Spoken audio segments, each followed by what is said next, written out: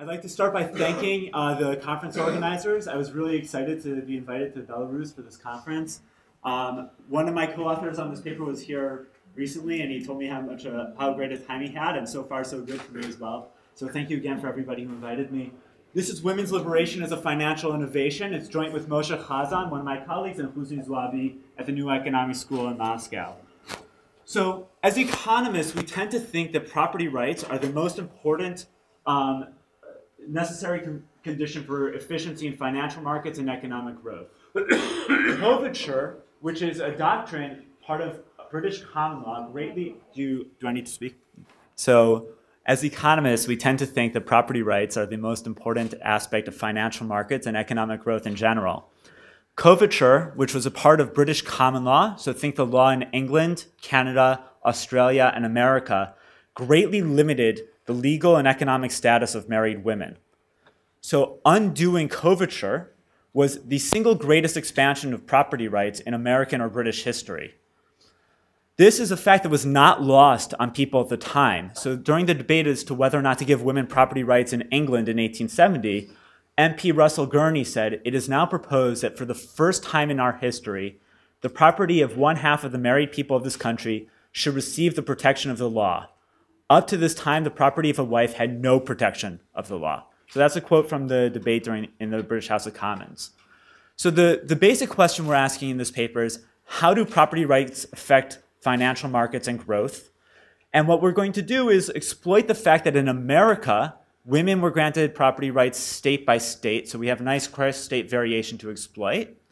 And when possible, we will do a border analysis. So thinking there's no real difference between Pennsylvania and Ohio at that border, it's sort of arbitrary. Let's compare people on either side.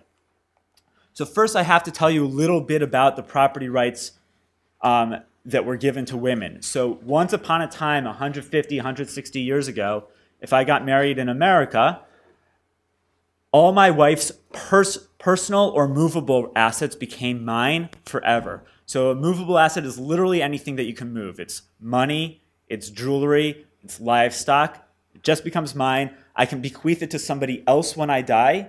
I can take her jewelry, I can sell it and buy myself shoes, whatever I want, simply mine. As opposed to movable assets, immovable assets, real estate, became under my control, but under my wife's name. So my wife has a plot of land, I can grow whatever crops I want and take them. She has an apartment, I can rent it out and take the income, but I can't sell it without her permission. And whenever the marriage ends for whatever reason, usually due to death at this time, divorce was quite rare, the real estate reverted back to my wife or her descendants. Earnings laws at the same time said that if my wife worked in the labor market, then her income went to me. So this was a big deal in England, where married women worked at about 25%. In America, this is much less of a big deal. So afterwards, talk to me about a continuation of this project where we're looking at England. So looking at these laws, you immediately see that there's a pretty strong disincentive for a single woman before she gets married to put money into a bank. She doesn't want movable assets. Or if I'm a father of a daughter, I also don't want to put money in a bank for her. I want to buy her an apartment. I want to buy her land so that she has something that my son-in-law can't take away from her.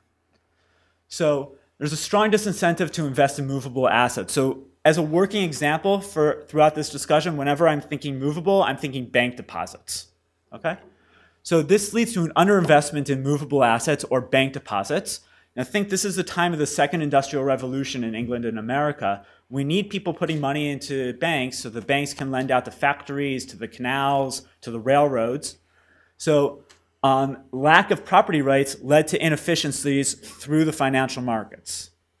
So when we grant women property rights, what we expect to see under this hypothesis, under the story I just told you, is that on an individual household level, we expect to see a portfolio reallocation from real estate towards movables, towards bank deposits.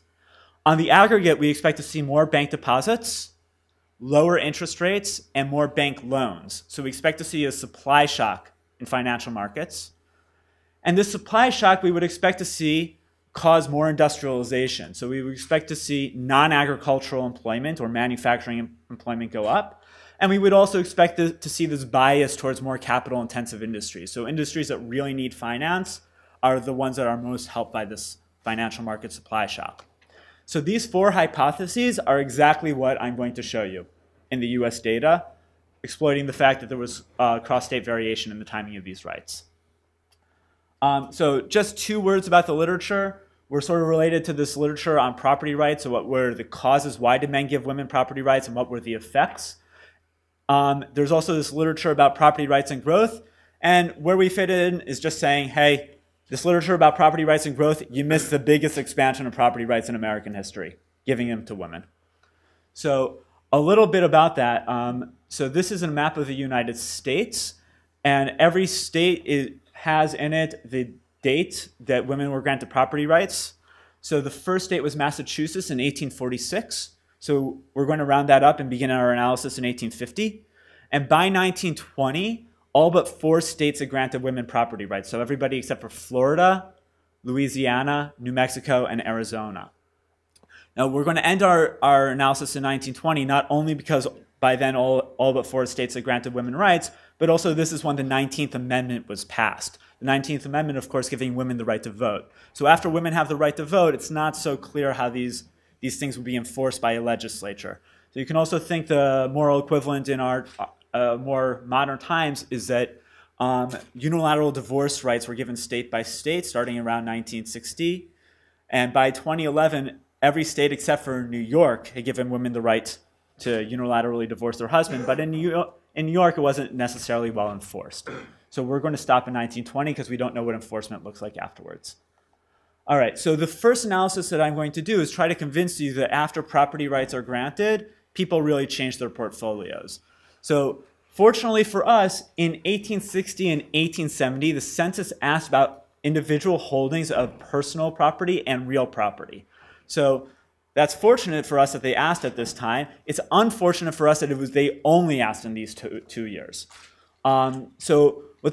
Between 1860 and 1870, 6 states gave women property rights. And these states, so some of them were small. So Colorado and Wyoming at this time had very few inhabitants, but some were quite large. So Ohio is known as the homeland of American presidents since so many were born there. So these states actually represent about 20% of married households at the time. And what we're going to do is run a simple diff and diff. So states that granted rights, these are our treatment group, compare them with everybody else. Now, the immediate criticism of this exercise is that we can't control for pre-existing trends, right? We only have 2 years. You can't look at trends before the treatment. I'll tell you how we get around that. Or try to get around that by doing a border analysis. I'm going to push that off for a few slides. One aspect to note is that slaves everywhere except for in Louisiana were considered movable property. In Louisiana, they were considered real property. So that's actually why if you look at the economic historians who study slaves, they almost always look at Louisiana because you have the actual deeds, so the transfer of slaves in that time period in New Orleans. So we're going to drop slaves because granting them freedom during the Civil War was a big portfolio shock that we don't want to model. So we're doing a basic diff and diff. Here, post is 1870, so the after. Switch S are the states that granted rights, and then we're going to control for a bunch of stuff. So we're going to control for county-level fixed effects. We're going to control for relative TFP rates between manufacturing and non-agricultural employment. So you might think that what's going on is that TFP, so technology related to manufacturing, is growing. So people shift their portfolios in response to that, so we're going to control for that. We're going to control for urbanization rates.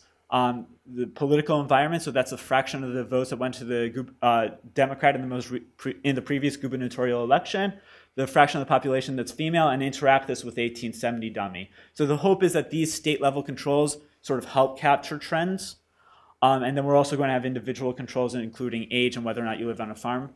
And when we do a border analysis, we're going to look at your distance a household lives from a state border, and interact that distance with post. So we're going to have geographic trends that change over time. So you think of this as a difference in discontinuities approach. I'll be a bit clearer on that in a minute. So if before looking at the border, just drop this last bullet for a second. These are the regressions that we run. The first column is a simple diff and diff. Second column, we add our state level controls, then our individual controls.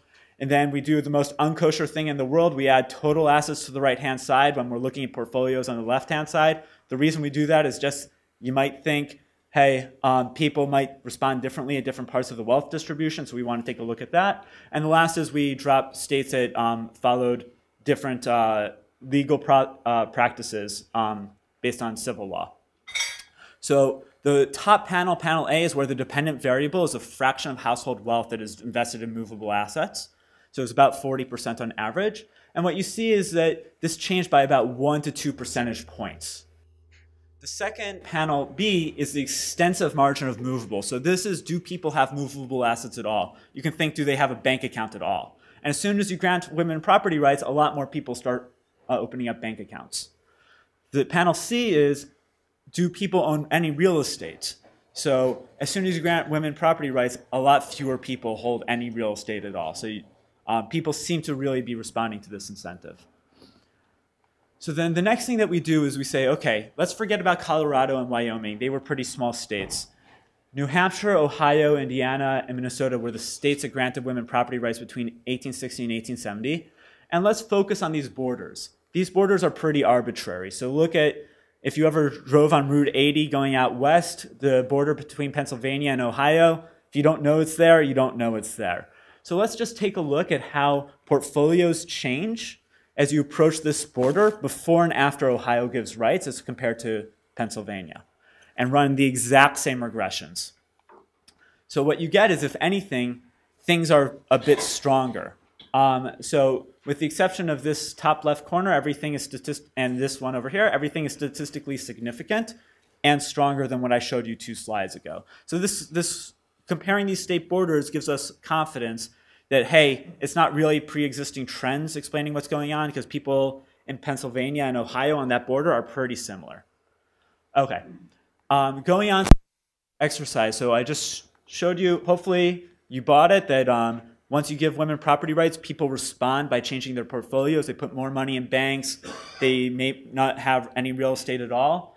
Now let's talk about how this affected things on the aggregate. So I want to tell you 2 things first. One is that it's pretty well known that interest rates in America at this time were widely dispersed. So there's a large literature saying that regional interest rates varied so greatly due to things like risk premium varying across the country, and also legislation forbidding interstate branching of banks. So I have a bank in New York. I can't open up a branch of my bank in Massachusetts, so it's hard to move capital from one state to another. So what this is it's a paper from 1898, where what Breckinridge did was he looked at what he called double-name first-class corporate paper in every city in America in a cross-section of time. So double-name first-class corporate paper, if you Google that term, he's the only person who's ever used it in the history of the world. But what he's talking about is high-class corporate debt with a very low default risk. So what he's arguing is that, look, these are corporations that don't default. I'm controlling for differences in risk premia across the country. And what you see is large variations in interest rates between regions. So the lowest interest rate was below 4% in Boston, as opposed to Denver, Colorado, is about 10%. So between regions, there are large variations in interest rates. But also, if you just think about the Amtrak Northeast Corridor in America between Boston and Philadelphia, pretty substantial variation in interest rates there as well. So this is one just snapshot in 1890, 91 to 94. The actual data I'm going to use looks more like this. So this comes from a series of economic historians culminating in Bodenhorn, looked at bank loans and the profits that banks made from all their discounting activity divided by the stock of bank loans, how much they've given out in general, inferred from that an interest rate. And you can calculate that interest rate by state year over time. And here I'm just collapsing it for you by region over time. Now, the obvious criticism of this is that this incorporates both differences in interest rates, as you might normally think of them, but also differences in portfolios that the banks have. So I'm really hoping that the previous slide convinced you that there's actually differences in the regions and interest rates, and it's not all just differences in risk premia. So the next thing that I want to do, just as like a motivation, is every dot here is a state year interest rate. All I'm doing is netting out year fixed effects, so netting out the aggregate economic fluctuations at the time in America, and I'm plotting them relative to the year that that individual state gave women rights. So you can see a pretty significant drop in interest rates after women were given rights. So people start putting more money in banks, interest rates come down.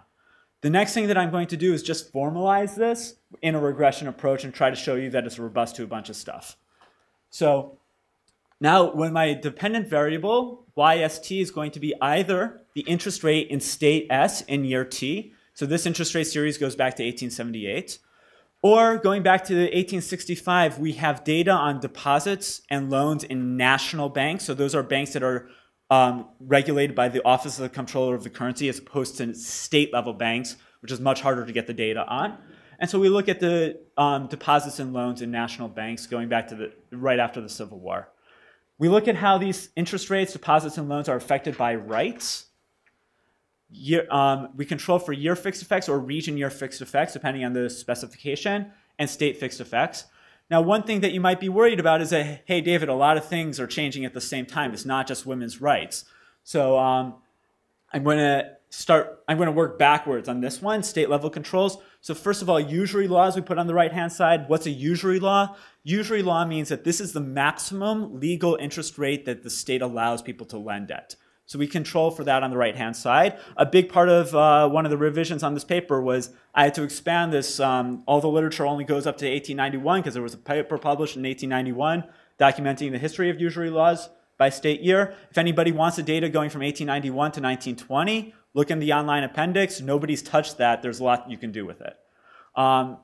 Whether or not a state has a banking authority at the time, whether the state had a required reserve ratio or not. So this is before the Federal Reserve. And we all know about limited liability corporations. Not everybody remembers that at this time there were, depending on the state and year, exemptions for bank stockholders. So I own shares in a bank, the bank goes belly up, the creditors from the bank can come after me anyway. So we control for that on the right-hand side. We control for whether or not the state was a territory at the time. And you might think, the last thing is a fraction of the neighboring states with rights. So you might think, okay, I'm Rhode Island, New York grants women rights. Maybe that affects my financial markets anyway, even though state laws forbid interstate branching. So these are our financial controls, this XST. So what we do is the first column here is looking at interest rates, just regressing on state fixed effects and year fixed effects. Then the column 2 is we add all those financial controls like usury laws, limited double liability for bank shareholders, etc. And then column 3 is we switch from year fixed effects to region year fixed effects. And what you see is that granting women property rights dropped interest rates by about 0.5 percentage point to 80 basis points, depending on the specification. So you can think the average interest rate at the time in America was about 8 or 9%. So this is about a 10% reduction, 5 to 10% reduction.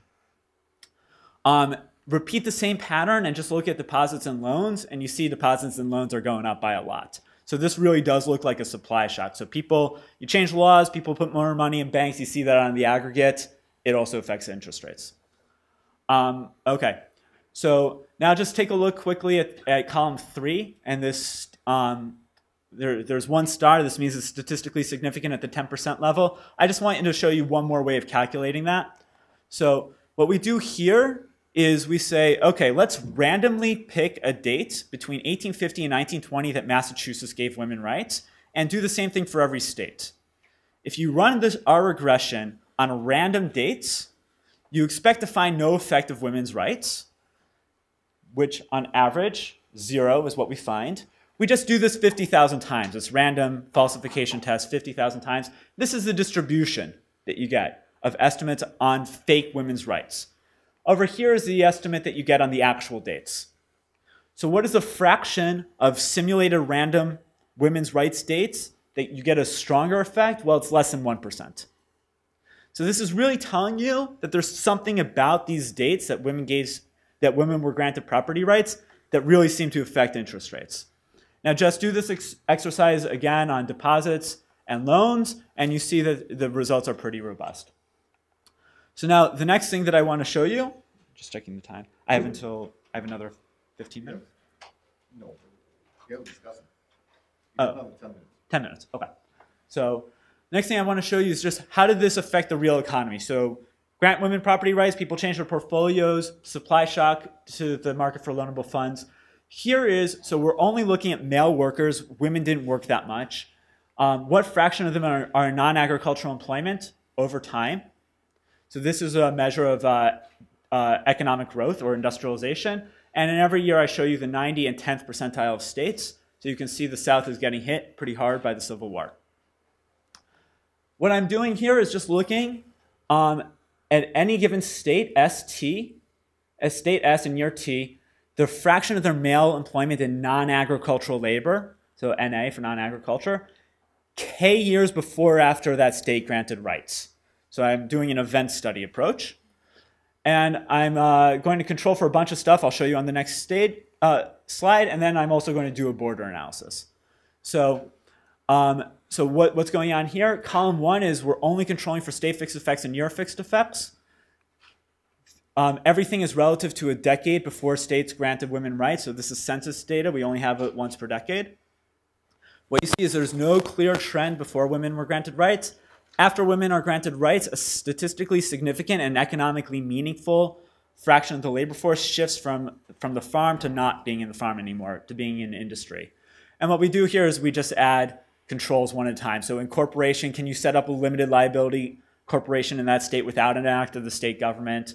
What's the fraction of the population that is female? Measures of human capital, measures of how young the labor force is, which might tell you how easily it can adjust, and whether or not bordering states have granted rights. In all specifications, you see the same pattern that before rights are granted, there's no clear trend. After, there's a dynamic increase in women's rights. So I just want to show you what this last column looks like plotted. So I'm just taking these numbers and plotting them over here. There's no clear trend before women are granted rights. After women are granted rights, there's a dynamic and statistically significant increase in industrialization. So women's rights had an effect on the real economy. So now I just want to show you what do I mean by a border analysis over here. So this is a map of America in 1850. Only Massachusetts has granted women rights. This is continuing to grow. So every square here is a county in America. You can see the outline of the states and just signaling which states had granted women rights by any date. So 1890, 1900, 1910, 1920. So what we're doing is we're just saying, okay, let's think about in 1870. Ohio just granted women rights. Pennsylvania had not. So let's take this part of Ohio on the border of Pennsylvania and call that its own state. Same thing with a part of Pennsylvania on the border of Ohio. Call that its own state. Calculate all of our variables again. So what fraction of the labor force in this part of Ohio is in the non-agricultural sector, and et cetera. And then just add a fixed effect such that this area of Ohio bordering Pennsylvania and the same area of Pennsylvania bordering Ohio share a fixed effect. So we're really just comparing across borders. Rerun all the regressions that I just showed you. You get the exact same thing when you're looking just across borders. So these are the exact same regressions as on the previous slide. There's no trend before women's rights are granted. After women's rights are granted, there's a dynamic reallocation of labor away from the farm and towards manufacturing, statistically significant and economically quite meaningful. So up to about 9% of the labor force moves. That's pretty large.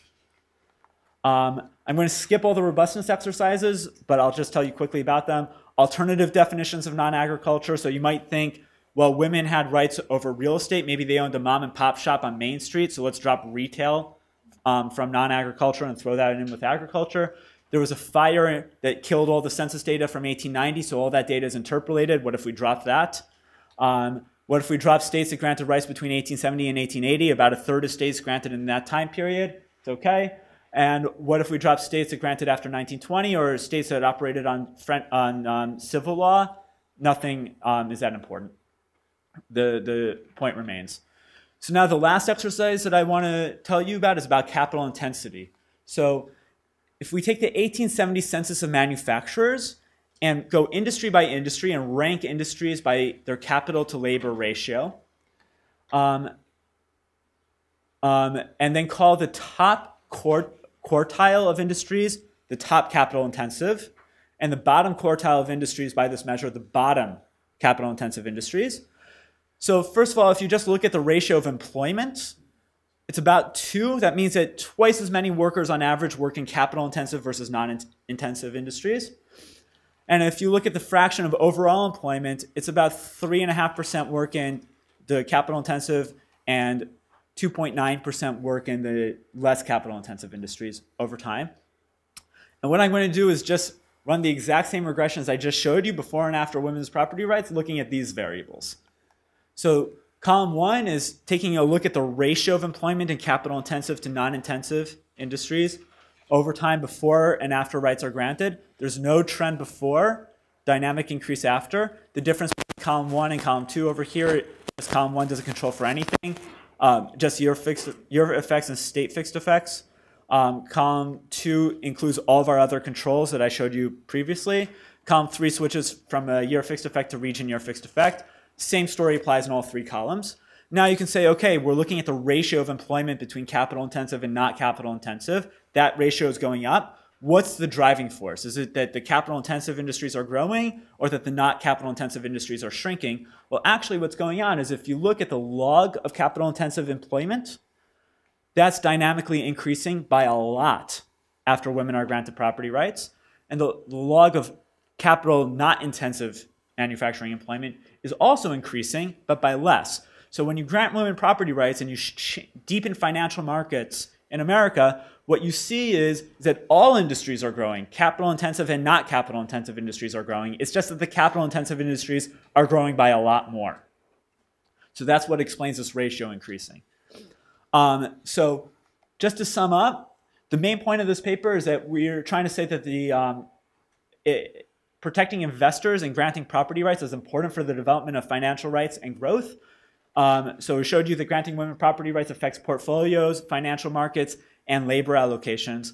Now, as a 2-second pitch, if anybody is interested in hearing about the next paper that I'm working on this, looking in England about why women were granted property rights, come find me for a beer later, and I'll tell you all about it. All right, so thank you very much again for inviting me.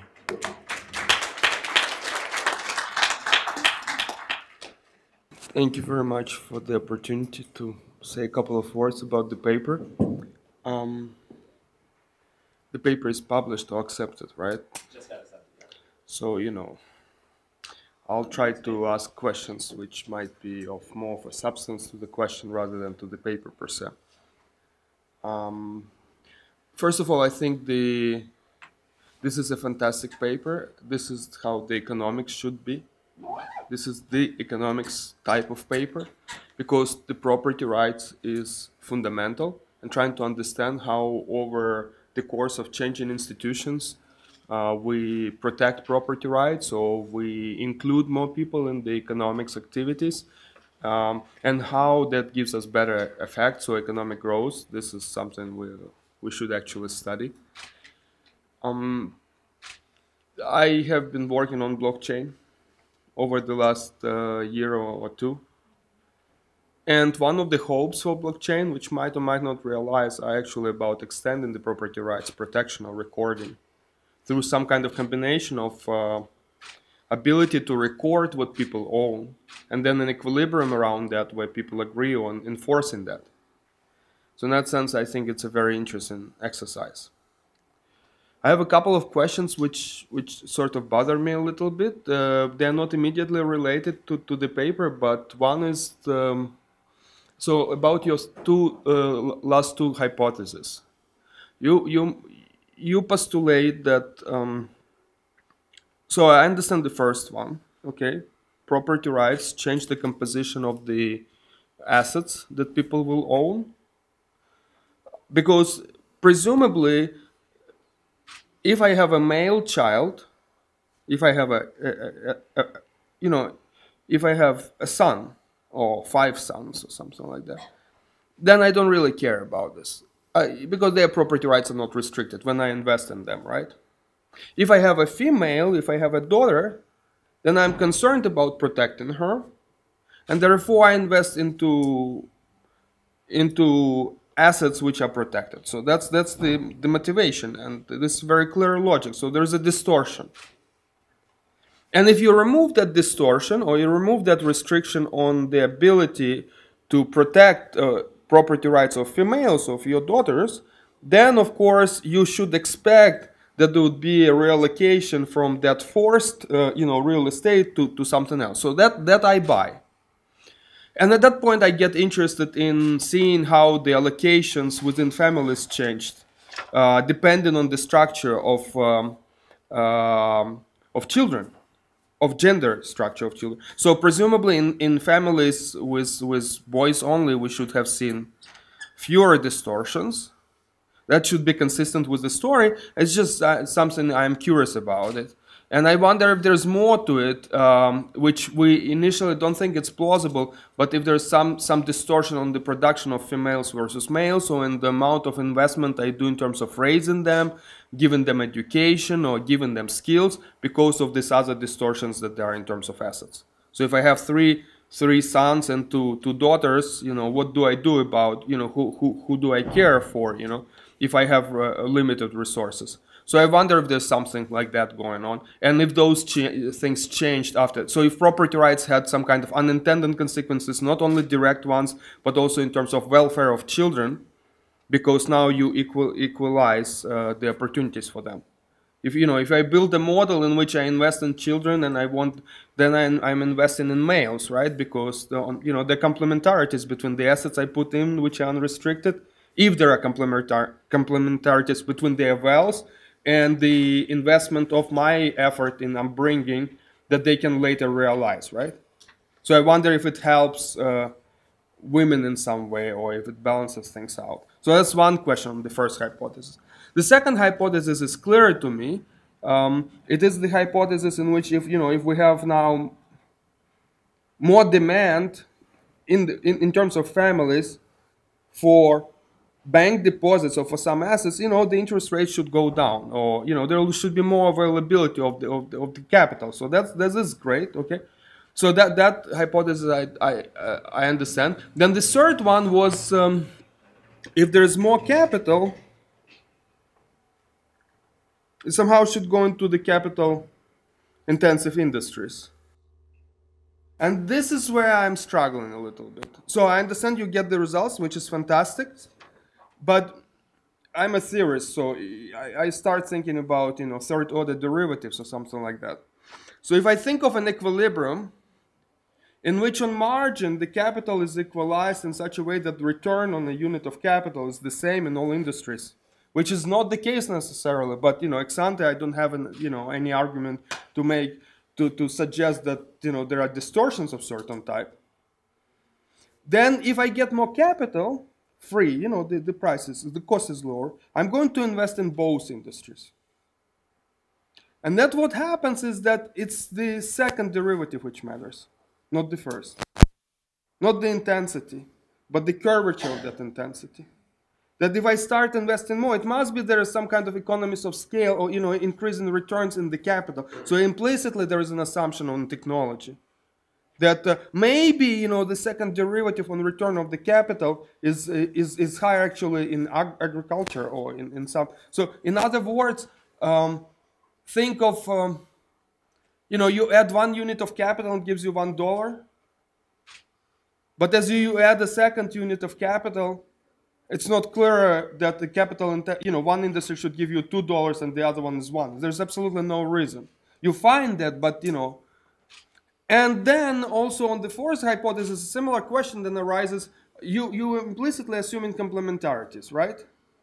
Between, not substitution, between the cheaper cap, right? So capital is cheaper, and so it means that the complementarities have to be higher in the capital intensive industries for that story to make sense. So these are two things which I was wondering about. Because, in terms of justification or verification, so there must be some story about the second order effects. At least I wasn't immediately, put to ease when those two last hypotheses were postulated. And, yeah, but that's not relevant because the paper is accepted. So I think then the interesting question is really what it does to the investment into children in some fundamental sense. Thank you very much. Thank you.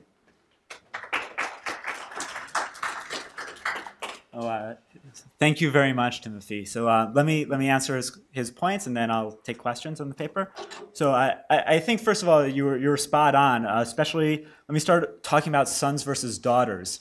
So I have two things to say about this sons versus daughters thing.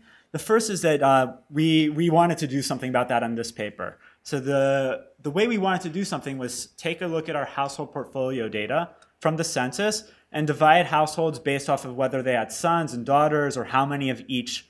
The problem with doing that is that you find yourself with a very limited sample very quickly, because people who are like 25 don't have their kids yet, and people who are 40, well, their kids have already grown up and left the house. So it's really hard to do this on American census data.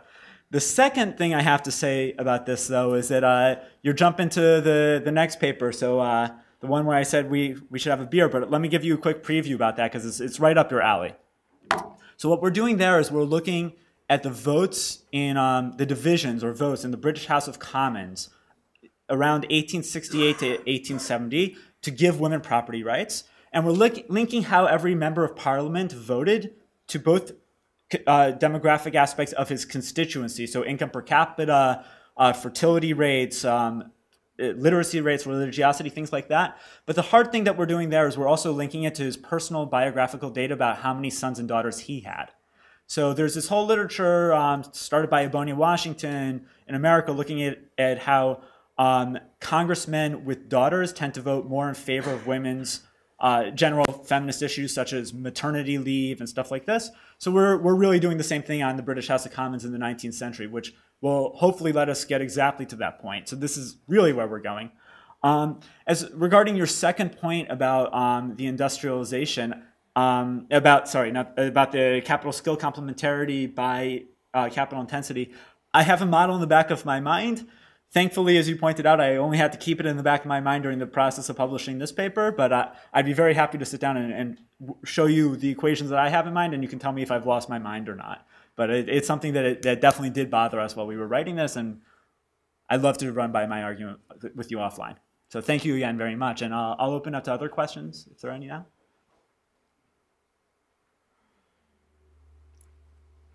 Yes. Well, again, as a data architect, I couldn't help noticing that the data goes back 100 years, right? Did you have any attempt to a little bit extrapolate to the current, population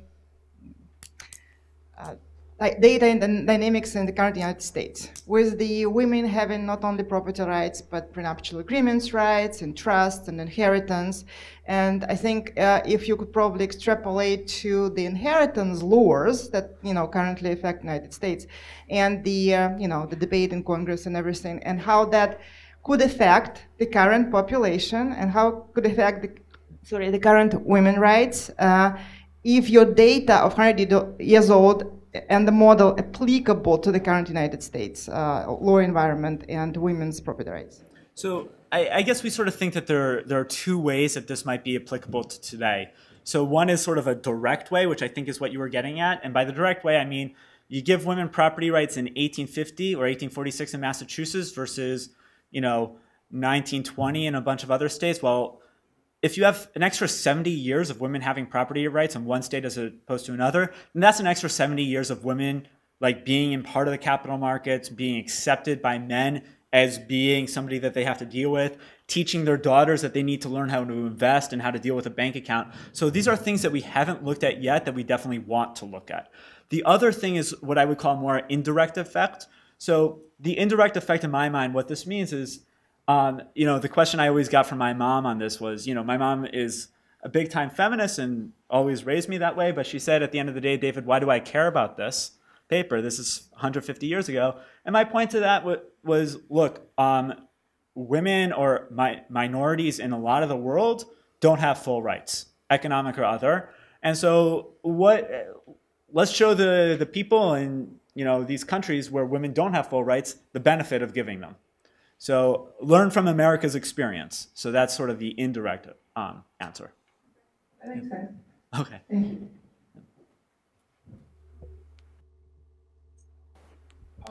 One small question. In the beginning of 20th century, Alfred Nobel bought silver mines in North Caucasus, and he bought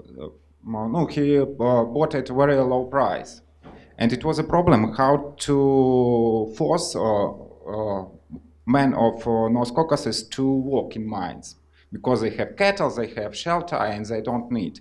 And he opened chain of shops which sold jewelry, and women told to their men to work, and they forced their men to work to buy jewelry. So now market is oriented for women demand, and in many families 90% of investment make women. I don't speak about business of upper classes, but in middle classes and lower, it's the right. And the same situation was 100 years ago. And how do you think? Can you agree with the opinion that all this woman movement is a business trick to take women to the labor market? No, was it simply a business trick to make them to take them into a woman market? And our society don't need women liberations. Okay, so they don't make us happier, women and men, I think. And what's your opinion, Ron? So, yeah, let me start with this, the second question. So, do I think that this is?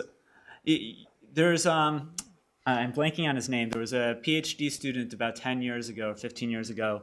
I cite him in the paper, who was looking at the question.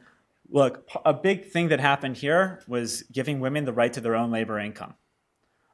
So you could think that maybe that should affect women's labor supply. Now, why doesn't it? Right? So empirically, it doesn't.